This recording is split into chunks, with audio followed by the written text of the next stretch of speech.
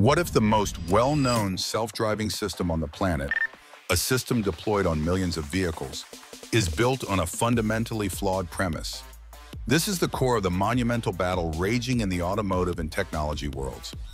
It is a philosophical and engineering war that pits two diametrically opposed ideas against each other in the quest for full autonomy. On one side, there is vision only, the belief that with cameras and a powerful enough artificial intelligence, a car can learn to drive just like a human. On the other, there is sensor fusion, the pragmatic approach that argues true safety can only be achieved by giving a car superhuman senses. This is the battle of LiDAR versus vision.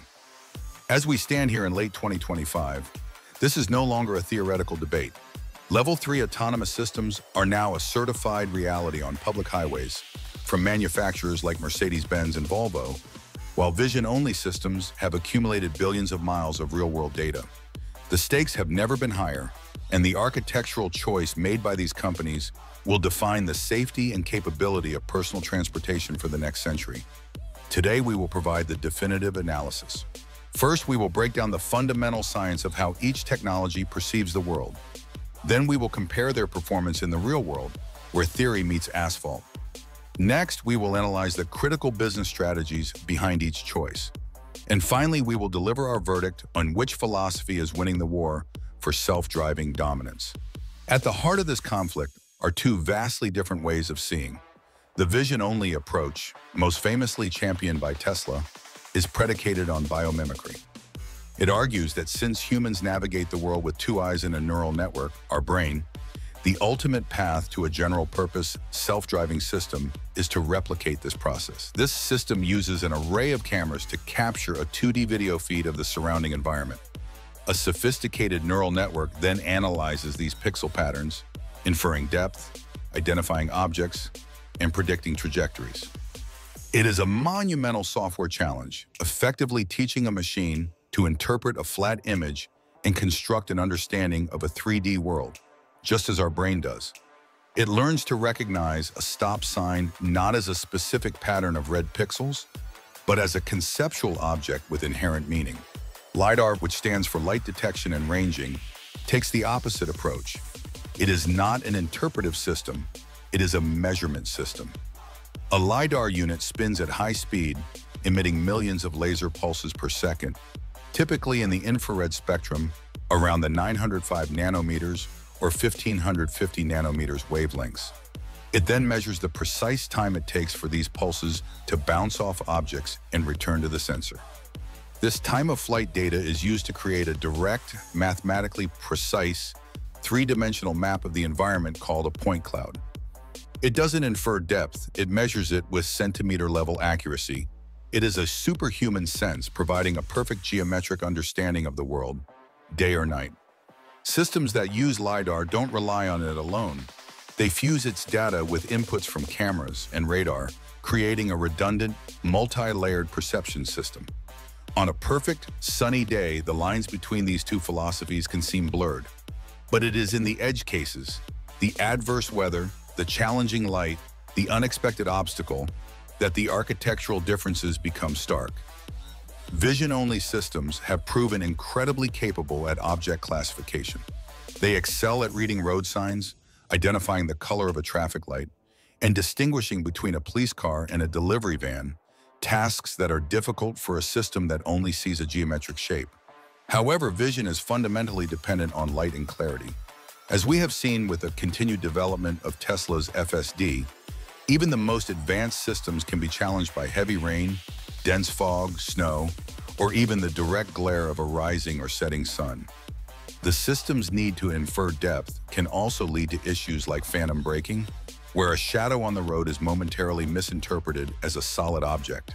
While the neural networks are constantly improving, they are fighting against the physical limitations of visible light.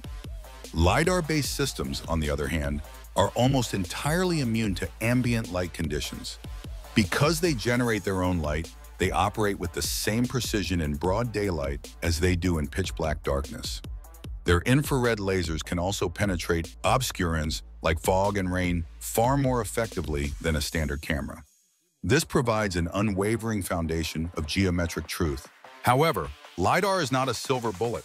A point cloud alone cannot tell you if a traffic light is red or green, nor can it read the speed limit on a sign. Its primary weakness is a lower resolution than a camera and difficulty with low reflectivity objects. This is precisely why it is never used in isolation.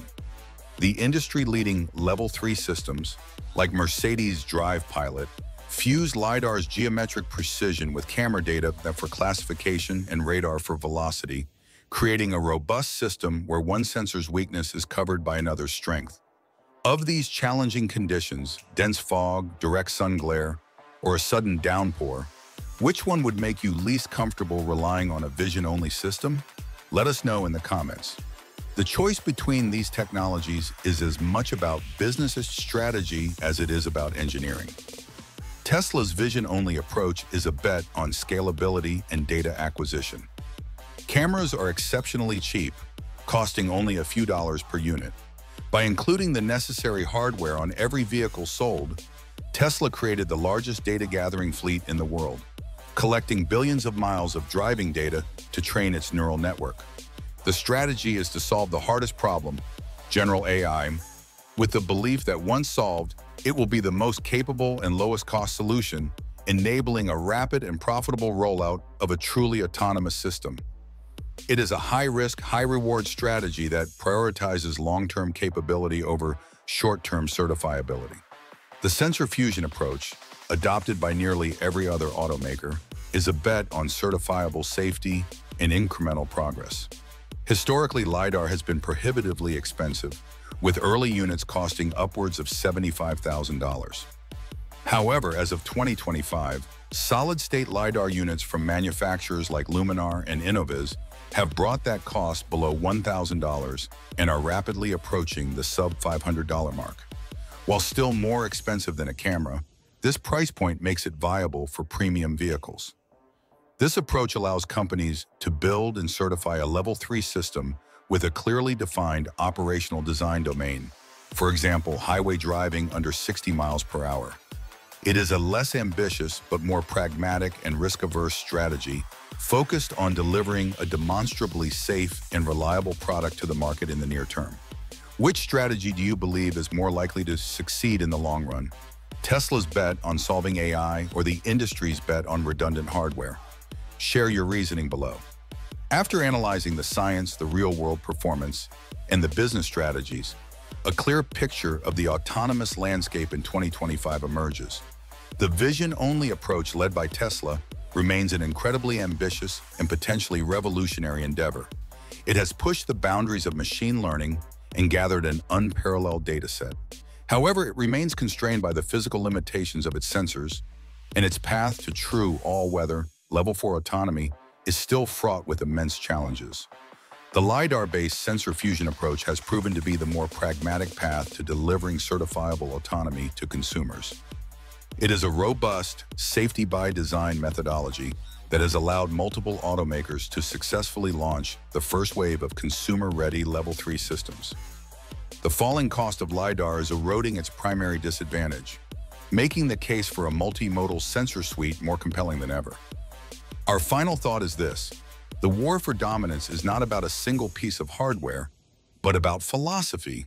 The winner will not be the company that bets on vision or LiDAR, but the one that masters the art of intelligent, redundant, and cost-effective sensor fusion, creating a system that perceives the world with more clarity and reliability than a human ever could, regardless of what they choose to call it. For more definitive analysis on the technologies that are shaping the future of mobility, subscribe to House of EV and activate notifications. We are your trusted authority in the electric and autonomous revolution.